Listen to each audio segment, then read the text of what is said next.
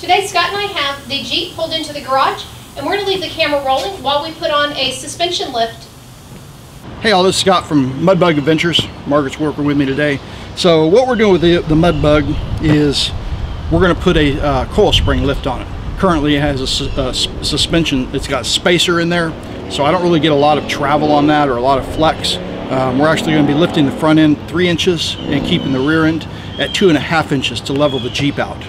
Some of the pieces that we're going to use is we've got an extra duty sway bar disconnect, extra heavy duty. We're also going to be putting a steering stabilizer on there, a new one. We're going with Falcon on that.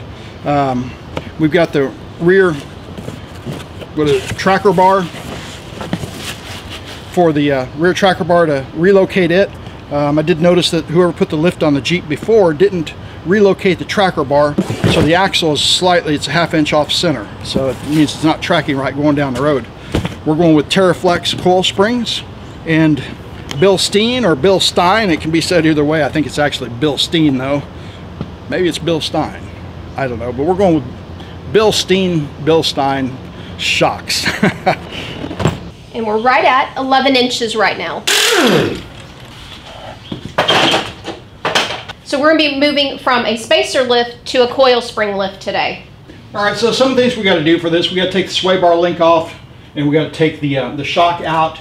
We also got to take the brake line and ABS sensor off as well, so that when we drop this, get the spring out, we won't have any issues. I'm not going to go through a step-by-step process with torque specs and everything. There are a lot of videos online that go through that, but we're going to show you some of the stuff that we're doing as we go through this, try and make it an interesting video.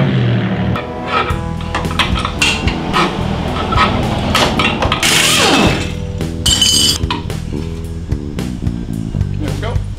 Yeah, those shocks are wore. Look, they don't come up.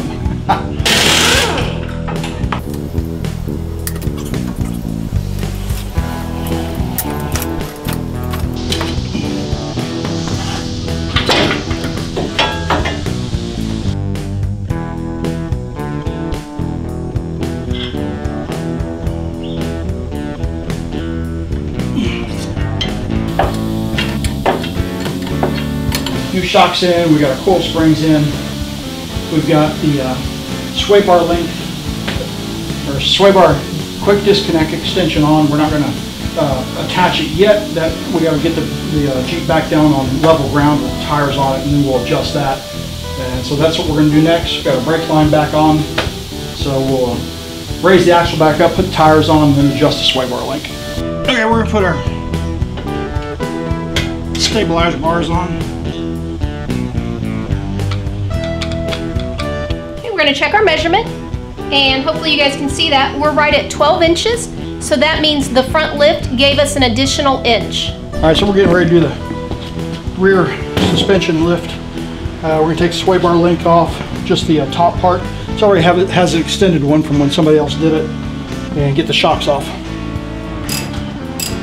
Okay, so we got the shocks off, we got the stabilizer rods off, we've got the track bar loose, and then we took the axle and vacuum tube off, so we're going to go ahead and lower the axle now so we can get the coil springs out.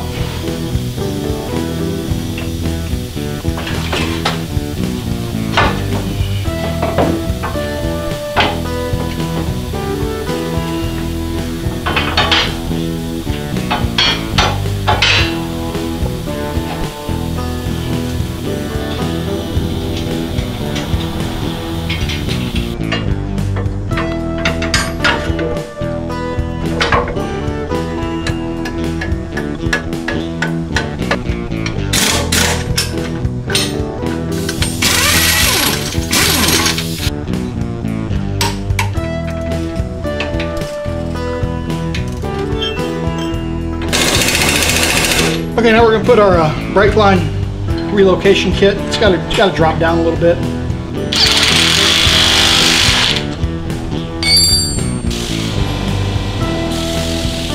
All right, our final piece to put on today is going to be this Falcon steering stabilizer.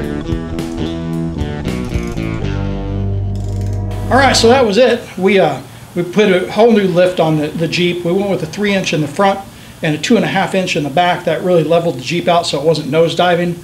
It had these coil spring spacers in before, and with the stock springs. So now we took these out, of course, and now it's a full true coil spring suspension lift. So we should get more travel and flex capabilities out of the Jeep in the long run. So we just did some highlights of it. I didn't do a technical video, but hope you enjoyed it. It was just kind of fun for us to do, and hopefully it's fun for you guys to watch it as well. Be sure and hit the subscribe button to join us in all of our adventures, and also visit mudbugadventures.com.